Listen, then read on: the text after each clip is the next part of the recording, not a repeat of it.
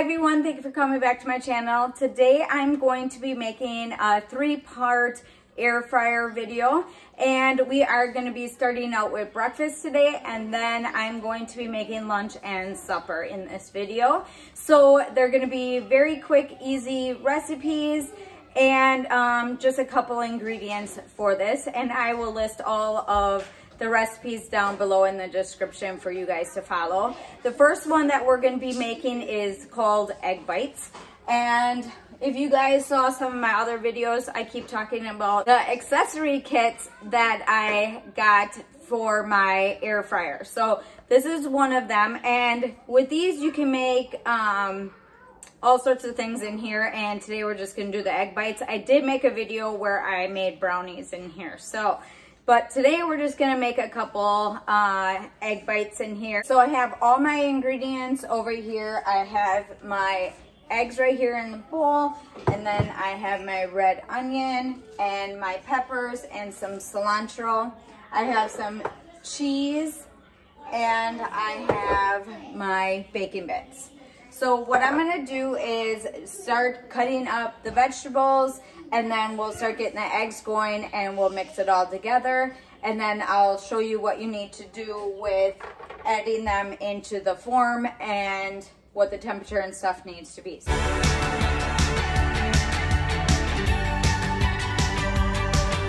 Okay, so I'll just kind of talk to you guys for a little bit while I do this. What? Mama's got to cut this up. I'll just cut these up quick. You can't have this. That's an onion. That's an onion, yeah. Depending on the size, oh, I'm dying. Woo, them onions. Woo. Okay, depending on the size, the onions are terrible. Okay, so depending on the size that you want for your onion, yeah? I don't know. Depending on the size that you want for your onions, if you want them cut up tiny, or if you have like a food processor or something like that, that you could cut them up and make it faster, that would work too.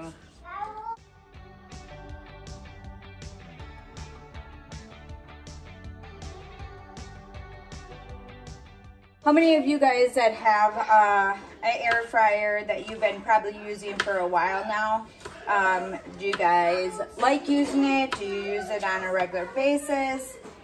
Or do you just pull it out like randomly? Do you feel like it's a useless new like fad that just, you know, kind of happened? But for us, even though like I think a lot of our stuff we could get away with cooking it in the oven for bigger portions. So this is like good for, you know, smaller meals and stuff like that. But sometimes for us, if we're just cooking up like certain things like French fries or whatever, it actually cooks faster in here than for us to wait for French fries in the oven. So we do use it on a regular basis. It'd be kind of stupid for us to put it away and take it out every time we use it, just because we use it that often. You can do hash browns in there, like you could maybe try to do the shredded hash browns. I don't know. Gage, didn't we try that before? But you could use the ones kind of like McDonald's has or something like that, or like tater tots you can do in there. It just cooks them a little bit faster than in the oven. So we just use it like that. Depending on how much cilantro you like or how much that you want to cut up is totally up to you. Not everybody likes cilantro, so you don't even need to add it if you don't want to. I'm just gonna do it. My egg. Yeah. My egg. Yep. Me. When I'm done. Okay, so I'm gonna add heavy whipping cream. You can use milk or whatever that you usually add to your eggs. It could be water if you want water mixed in there, but for right now, I'm gonna use heavy whipping cream. So I have 6 eggs in here right now. I noticed with some other air fryers that you have to preheat them first. I don't always, but if the recipe requires that, then it's okay to do that. But I'm not going to do that today. So just add your salt and pepper.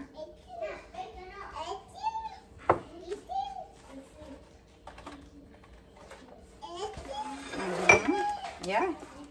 Okay, I'm gonna add some of my peppers, onion, cilantro.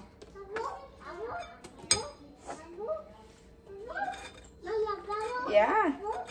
Bacon bits. Yeah. Yeah. And just mix it together. Okay. Make sure that you spray your little liners here, because otherwise it'll be a little harder to get the eggs and stuff out of there. So I'm just gonna go ahead and use an ice cream scooper and just pour that right in.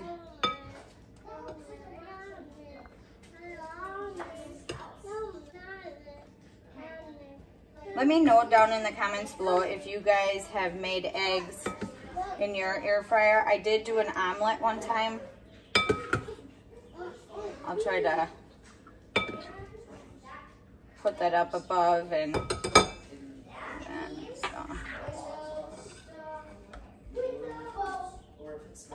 Use 6 large eggs, and that was enough to fill all of these for one batch. What I suggest that you do is put the form inside, then you don't have to pick it up like I was doing. That just made it a little bit more complicated. So just put it in. You're gonna wanna set your air fryer to 300. And you're gonna cook it for 10 minutes, and then we're gonna see if it's cooked all the way through. So we'll come back and check on that in 10 minutes. And they still are not cooked all the way through, so I'm gonna cook them for another maybe like 2 to 3 minutes and see if that helps. So the 3 minutes up, I'm gonna check them. I'm gonna scoop them right out from the air fryer basket, just so I don't have to deal with trying to get that out of there when it's hot. So I'm just gonna scoop these up here on this plate.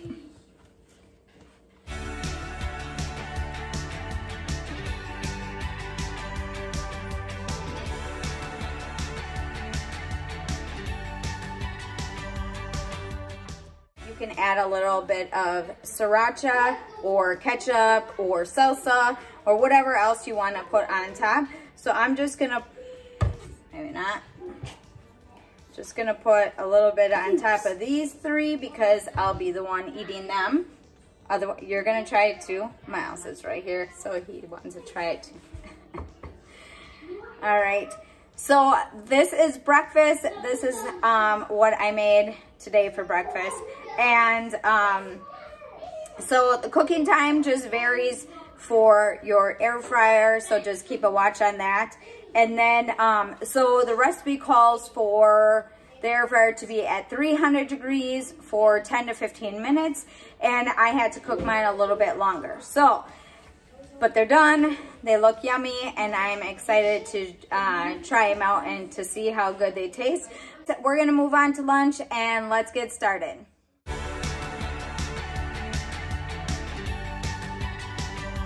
We are ready for lunch, and I'm just gonna cook up some of these butterfly shrimp. And we've been doing this a lot lately, where we either cook up these or just the smaller breaded shrimp. And what I do is I just throw them in, nothing special. And I told you guys that I was gonna be doing something really simple and quick. And for my side, I have 2 baked potatoes, like red potatoes, in the microwave right now. So I'm cooking them up. But for right now, we're gonna cook up some of these shrimp. And what I usually do for this is, lately some of the boxes already have like air fryer temps on their boxes. So for this, it says if you were to deep fry them, what temp to put them on, and then your regular oven, which is 425. But my air fryer only goes up to 400, so I put it on 400 for, it says 11 to 12 minutes, and I just cook them for 12 minutes, and then I shake them halfway in between. So I don't know if you guys know about shaking, but you just take them out, move them around, and then cook them for the rest of the time. So I'm gonna put these in right away, set it, I always go to that side, I don't know. Set it to 400, and then it's automatically gonna go to 15. So we'll just put it down to 12 minutes, and then halfway through I'll shake it up a little bit and then cook it the rest of the way. They are all cooked. I shook them in between, and I'm going to plate some of them up. If you guys like cocktail sauce or anything, we get ours from Festival because we just like this brand of it. Okay guys, and that is what's for lunch. So that only took, what, 12 minutes to make this for lunch, and then I just put the potatoes in the microwave for about, I think it was maybe like 8 or 9 minutes. And let's get started with supper.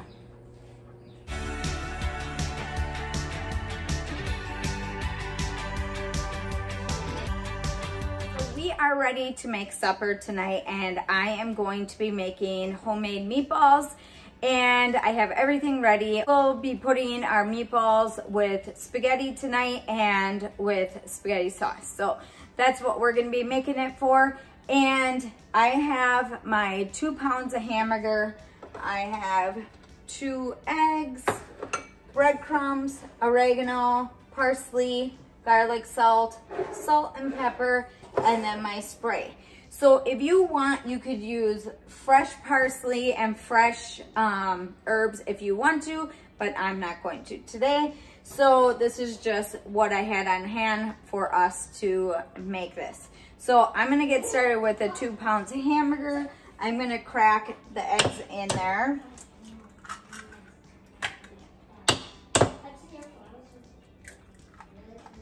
For the breadcrumbs, you are going to need 1 1/4 cup. Now I have Italian breadcrumbs, and you could use just plain if you want.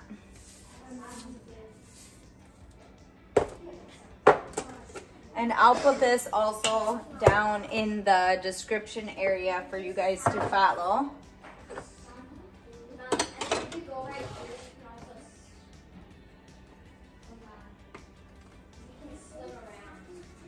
So I'm only gonna add a little bit of that just because I am using the Italian style breadcrumbs, so I don't really wanna overdo that.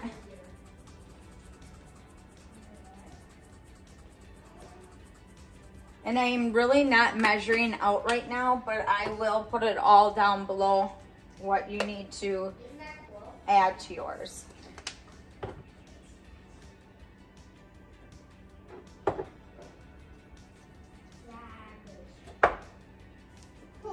We're gonna give this a good mix.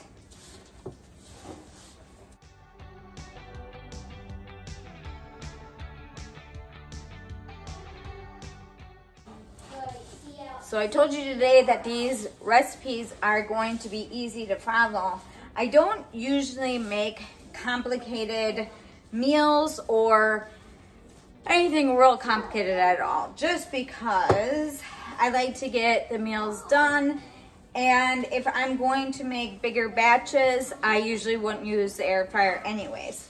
So, but for smaller batches and stuff like this, these cook up pretty quick in the air fryer versus using a pan. Sometimes what I'll do is take my spaghetti sauce, put it in a bigger pan, and then make a bunch of meatballs and cook it up with the sauce. And even with these two, with this recipe, you can do that also, where you cook up the meatballs and then throw them in some sauce and cook them up that way. Okay, I'm gonna take my air fryer out because I'm going to spray it down before I put the meatballs in. If you guys would like, you can put a piece of foil in here, poke some holes in it, and then the air still comes through, but then you have less mess inside your air fryer. I do have a removable tray, so it's a little bit easier for me to clean out too, but sometimes it does go, you know, the grease and stuff goes down below, but that's okay. So we're gonna make these up here.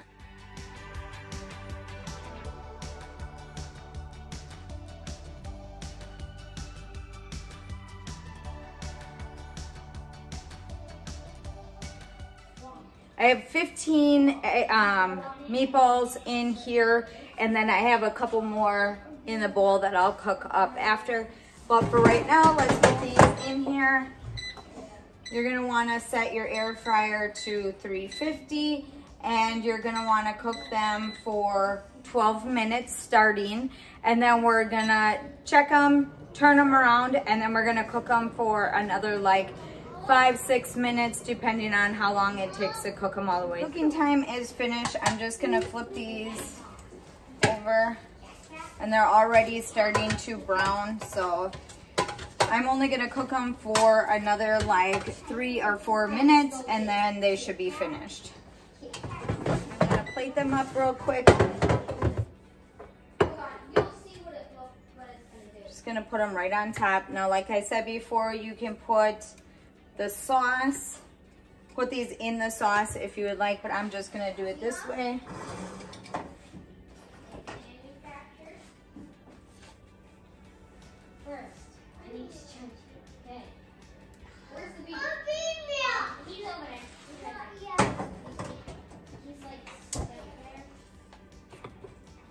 And sprinkle with a little parsley. Hopefully you guys like this 3-part recipe video, breakfast, lunch, and dinner today, and hopefully that was easy enough for everybody to follow. Like I said before, I will leave all the recipes down in the description.